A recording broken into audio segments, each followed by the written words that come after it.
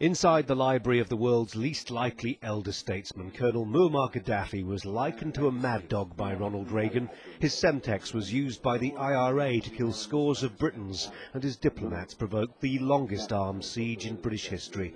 He's already said sorry to the Americans for Lockerbie. Now it's the UK's turn.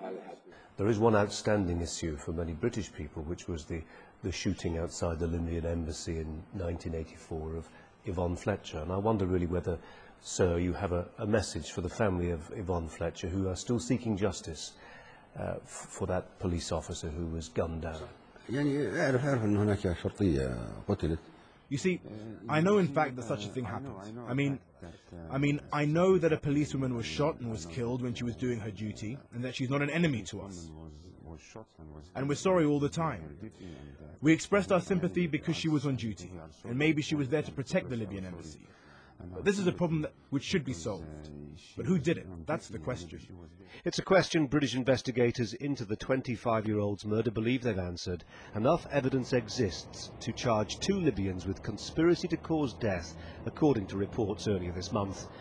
But it's unthinkable the suspects will be handed over. Gaddafi is loyal to his henchmen.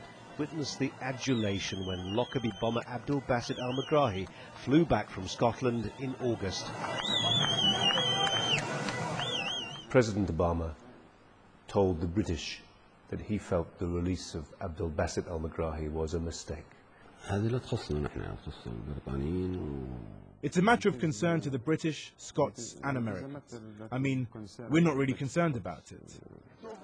A bigger question, arguably the biggest question in world politics right now, is whether Iran will do a Libya and give up nuclear ambitions without a fight. Gaddafi has no message for Tehran on this, but he has some extraordinary advice for the Palestinians. Even the state of Palestine, when it's established, should have nuclear capabilities because the counterparts, such as the Israeli state, have nuclear capabilities. And if we don't want this situation, so we have to disarm the Israelis from the nuclear weapons and nuclear capabilities. For all his idiosyncrasies and imperfect human rights record, Colonel Gaddafi's grip on power remains resolute, and his list of friends is actually growing. Why? Because by many measures, oil has made Libya Africa's richest country.